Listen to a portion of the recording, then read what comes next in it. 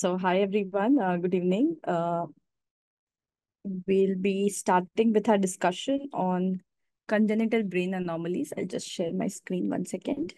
This is a topic which gets asked a lot as spotters and nothing else. So you won't really get any long answer question from this most of the times, or you don't really expect a long case also on this.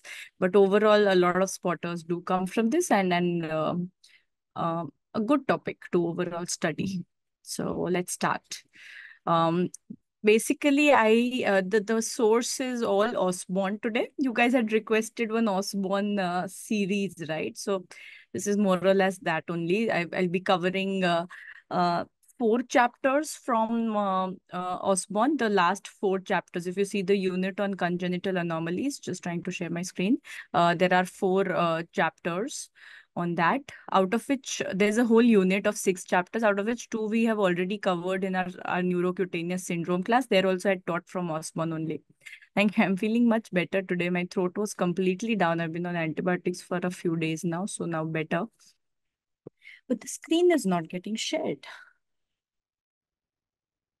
Second.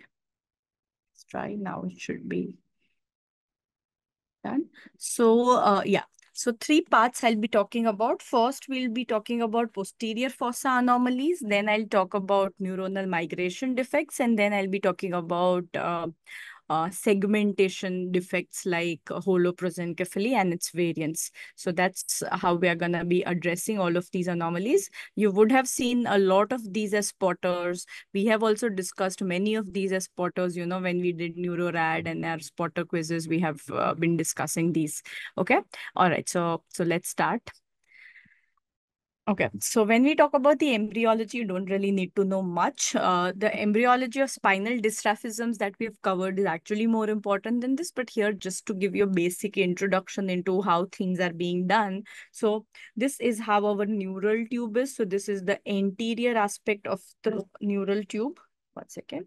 Yeah, so this is the anterior aspect of the neural tube, which is going to eventually form the brain. So here you can see essentially 3 components you would have studied in medical school about the 3 parts. So this is the prosencephalon, this is the mesencephalon, and this is the rhombencephalon, right? So these are the 3 parts here that you can see. Next, this is further going to divide. So you can see that the prosencephalon has now divided into the 2 parts. So the 2 parts here that you can see are the telencephalon, which is going to form the brain eventually. And then what is this? This is the diencephalon. So diencephalon is what forms the hypothalamus here. Okay. So this is what prosencephalon is going to form. Mesencephalon just elongates to form the midbrain. So this is what is going to elongate to form the midbrain. And rhombencephalon further divides into 2. So we have metallencephalon and you have myelencephalon. Myelencephalon, as the name suggests, is going to form the medulla oblongata, which continues as the spinal cord, and metallencephalon is going to form the cerebellum. So this is how we have our brain dividing into different segments. So prosencephalon dividing into tele and dien, mesencephalon elongating to form midbrain pons, and rhombencephalon forms the brain stem essentially. So cerebellum and part of pons, and medulla oblongata comes from here. So this is how we have. And then eventually the telencephalon, which is going to form the cerebral cortex, undergoes this gyration and sulcation. So this is how a brain at around 20 weeks period of gestation will look. Okay. So this is the time where only the Sylvian fissure comes into picture. So this is the earliest that we have. And eventually from 20 weeks till a full mature brain at around 32 weeks, this is how the fully mature brain is going to look with all of the gyration and sulcations. In addition, we have migration of the neurons, which is also a very complicated process. So you have these glial cells, which are going to guide the neurons. For example, if this is the cross section of the brain, they tend to migrate from the center to the periphery. Okay. So the glial cells are going to guide, and that is how the neurons go towards the cortex and they become well differentiated. And eventually we end up with a 6-layer cortex. Any of this goes wrong, we are going to have the anomalies that we are going to study. Okay, so this is just an introduction, not very, very important. Imaging modalities, it is MRI, one and only investigation that you will be needing here. Few sequences which you want to keep in mind.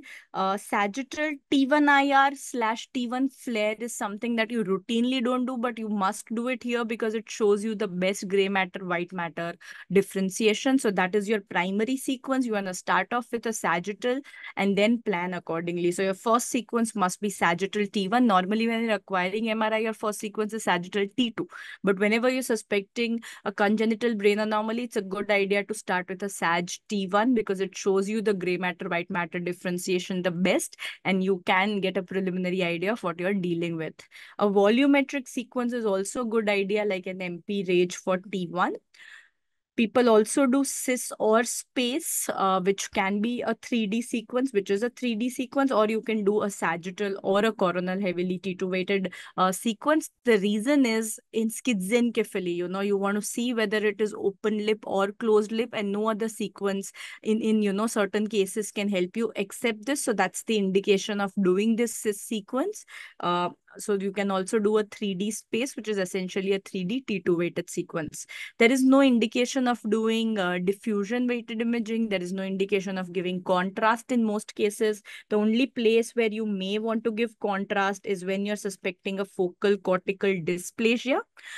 And you are not sure if it's an FCD, there are no associated anomalies, and you want to differentiate it from a tumor. That's the only indication of giving contrast, because FCD is not going to, focal cortical dysplasia is not going to enhance, whereas other tumors will show some enhancement. So that's the only indication of giving contrast. Apart from that, nowadays people are doing diffusion tensor imaging, which will help us get an idea about white matter tracks, particularly when we are dealing with corpus callosum, agenesis, or dysgenesis. Okay, so these are the sequences for MRI. Now going on to the topic per se. So the first chapter that we are dealing with here are posterior fossa anomalies, wherein the main consideration is going to be the Chiari malformations and then Dandy-Walker malformations and the variants. Okay, very, very important. So before that, just for the juniors here, I just started. I barely did embryology, little bit, and imaging modality and sequences of MRI. Now, starting with the core topic of posterior fossa anomalies. So, starting with the anatomy, particularly for the juniors, just to get an idea of what normal looks like for. So, see the schematic. So here you can see this is the clivus bone. This is your basion to opistheon line, right? So what is the cutoff below which the tonsil should not go, and we call it tonsillar ectopia? If it is how many millimeters or more? Yes. If it is more than 5 millimeters or more, it is abnormal. We call it tonsillar displacement, and there are many differentials there, and we'll talk about that. So that is the first thing. So this is the clivus, basion, and opistheon. What is this part here? Do you see this bump here? I have also talked about this somewhere. Don't remember where. Yes, this is the obex. Good. So what we can see here is the nucleus gracilis. This elevation is that of nucleus gracilis. So the part of the fourth ventricle that corresponds to this bump, this part here is the lowermost part of the fourth ventricle, and that part is called as the obex. Below this point, below this elevation of nucleus gracilis, we have the central canal which communicates. Okay, so this is the diamond-shaped or the rhomboid-shaped fourth ventricle, and this pointed end, this is very important to see, that this pointed end should be like this, and this part here is called as the fastigium. So this is called as the fastigium of the fourth ventricle. In posterior fossa anomalies, you will see that the fastigium becomes rounded, it is not pointed, and you will also see in Chiari malformation that tonsillar ectopia is there, but along with that, even the obex herniates down. So we want to see both because we are seeing brainstem herniation. So you want to look for both. Is it just the tonsil going down, or is it the obex also going down? Okay, so that is one more consideration that you want to keep. What is this here? What is this fissure called of the cerebellum? So you can see that these are the cerebellum folia, and this particular fissure here, very